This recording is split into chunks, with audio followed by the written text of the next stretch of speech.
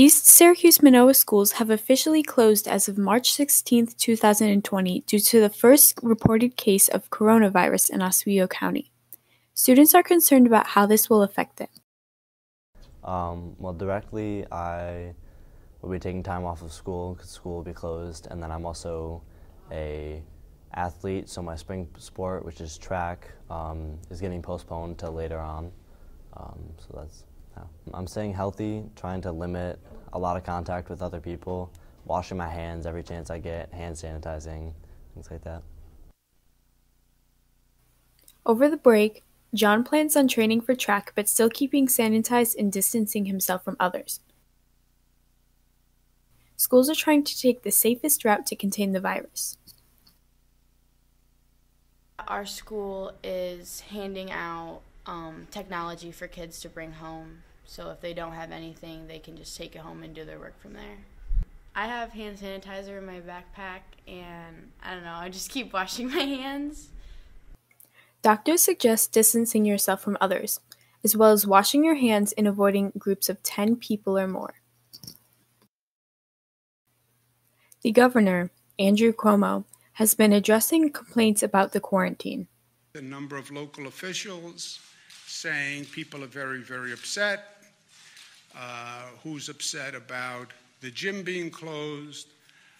Who's upset about their restaurant is closed? Who's upset about the bar is closed? As Cuomo mentioned, restaurants and gyms are being closed. Food places that need money must resort to takeout or delivery. If you are upset by what we have done, be upset at me. County executive did not do this. The village mayor did not do this. The city mayor did not make these decisions. I made these decisions. But my judgment is do whatever is necessary to contain this virus. I pledge allegiance to the flag of the United States of America, and to the republic for which it stands, one nation under God, indivisible, with liberty and justice for all. Good morning. Today will be mostly sunny, still with a bit of a breeze, but definitely warmer temperatures with a high in the low to mid 50s. Tomorrow we'll have some morning sunshine giving way to increasing clouds in the afternoon, with a chance of a few showers after 2 or 3 p.m. And it will also be slightly warmer with highs near 65. Friday will be mild and a bit humid with some light breeze and some possible thunderstorms with highs in the upper 60s.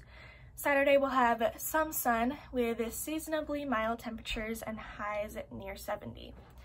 Sunday will be breezy with some more possible rain or thunderstorms and highs in the mid to upper 60s.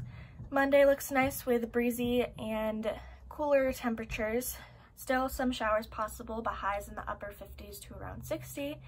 And then Tuesday looks very nice with sun and highs in the upper 60s. I'm Allie with your weather.